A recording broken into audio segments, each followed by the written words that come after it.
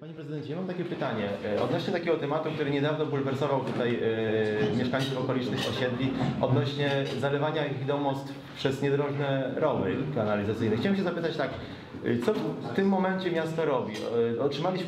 Skontaktował się z nami mieszkaniec Mokrzyszowa, którego zalewa też woda przy większych ulewach po prostu i napisał pismo ponad 2 miesiące temu do prezydenta.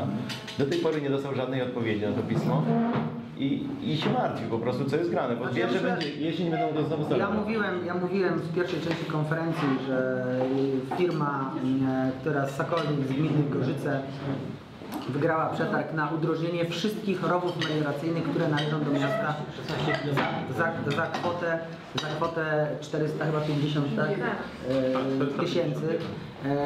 I w ciągu 7 tygodni ta firma zobowiązała się udrożnić wszystkie rowy melioracyjne. To są te środki, które udało nam się wystarać z promesem SWiA. Natomiast, drodzy Państwo, problem mamy rzeczywiście z rowami melioracyjnymi, które należą do osób prywatnych, ponieważ my z budżetu miasta nie możemy dotować rowów będących własnością osoby prywatnej. Różne formuły prawne próbowaliśmy tutaj forsować.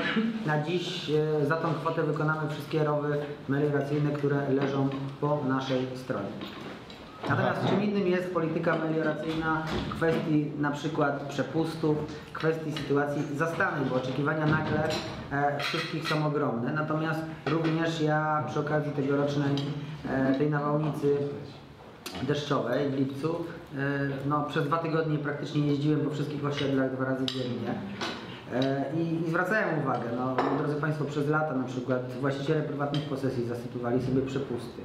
Dzisiaj jest oczekiwanie, żeby miasto prywatny przepust wjazdowy na posesję odbudowywało, jak ktoś sobie zasypał po to, żeby wóz konny wjechał.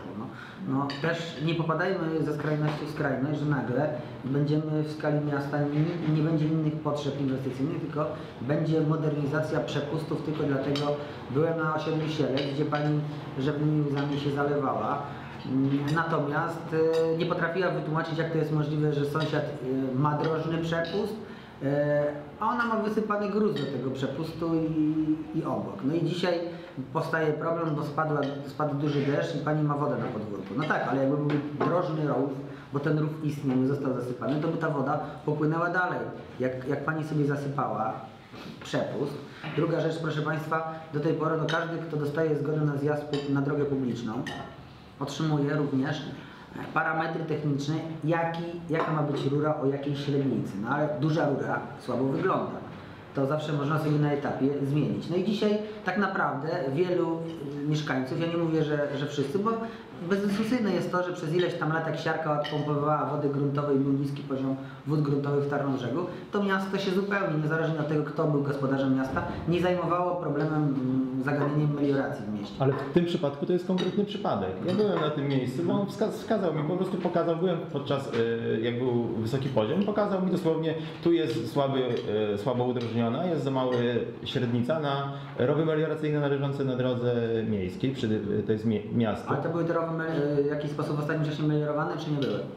Raczej nie, bo tam trawa jest... To dlatego poczekajmy 7 tygodni i firma i podsumujemy temat za 7 tygodni. O taką mam propozycję, bo rozmawiamy o rowie, którego ja nie widziałem. Ja mówię o zjawisku. Tak, tylko że mieszkaniec ponad 2 miesiące temu napisał pismo i nikt do tej pory się tym nie zainteresował. On nie dostał żadnej odpowiedzi. A jak się mieszkaniec nazywa? Nie mogę tego teraz powiedzieć, ale jest... Ja Ci przysłałem odpowiedź. Tak, ja przysłałem Wojtkowi pismo i... Ja wyjaśniałem tę sprawę, nie odpowiedzi. Ja mogę tylko powiedzieć, że sprawdzę, dlaczego nie dostał odpowiedzi. Znaczy, Jest podałem ulicę na... Ale dobrze by było przy tej sytuacji też, Panie Prezydencie, zaapelować do mieszkańców Tarnobrzega, że po prostu jeżeli mają na swoim posesjach swoje prywatne kanały, to powinni też w jakimś małym zakresie sobie po prostu z tym problemem też pomagać i radzić. Każdy ma, ja jestem sam przedsiębiorcą i jeżeli ja mam na swojej posesji jakiś problem, jakieś zadanie do wykonania, to niestety ja nie przychodzę do miasta, wykonuję to. Nawet na prywatnej działce, jeżeli mam jakiś problem do rozwiązania, to staram się go własnymi siłami rozwiązywać i to dotyczyć powinno nas wszystkich. W pewnym zakresie trzeba zrozumieć, że miasto jest odpowiedzialne za udrożnienia, za rowy melioracyjne, ale w zakresie, którym te tereny należą do nas, są naszym prywatnym terenem, to nie może być jak gdyby tutaj żądania od miasta żeby nam załatwiło sprawę. Ja Państwu podam taki przykład też z dyżuru przewodniczącego Rady, że przyszli do mnie panowie z garaży, które są tutaj w rejonie Miechocina, właściciele garaży i powiedzieli, żeby pismo przygotowali, żeby pan prezydent wymienił im żarówki w lampach, ponieważ im na słupach energetycznych nie świeci światło, bo są spalone żarówki, trzeba to wymienić. Ja zapytałem się, a czyją własnością jest ten grunt? No tak, to jest nasza dzierżawa wieczysta, to są nasze garaże, nasz grunt. No to proszę Państwa, no musicie sobie sami te żarówki wymienić, naprawić. Dodatkowo jeszcze żądanie wysypania kamienia, bo tam została w pobliżu zrobiona droga. Oni żądają, żeby im wysypać kamień.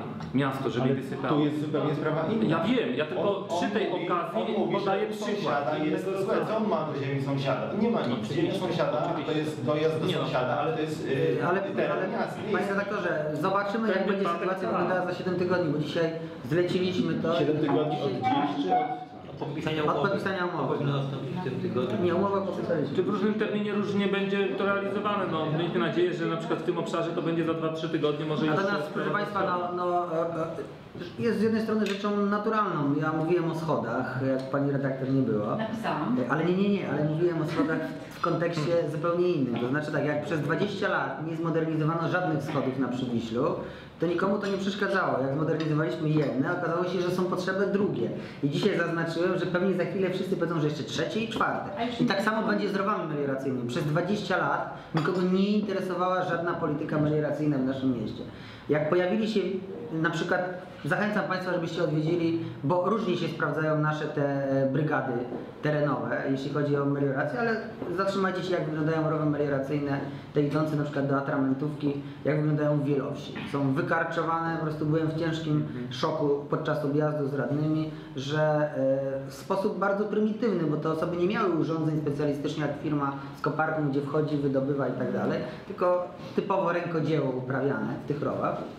I okazuje się, że można metodą chałupniczą też dbać o kulturę tych rowów w odpowiedni sposób.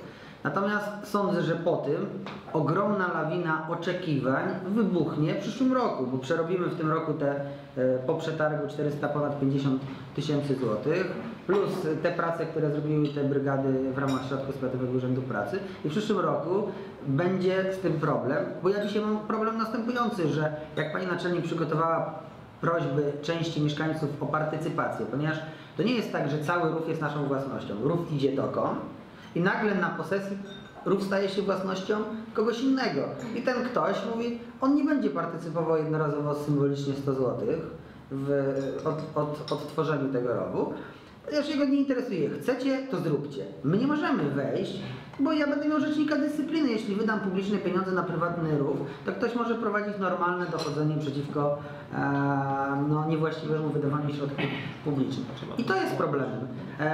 Problemem nie jest to, że miasto od czegoś ucieka, bo miasto na miarę swoich środków będzie realizowało kwestie melioracyjne, kwestie każde inne, które będzie wymagała sytuacja.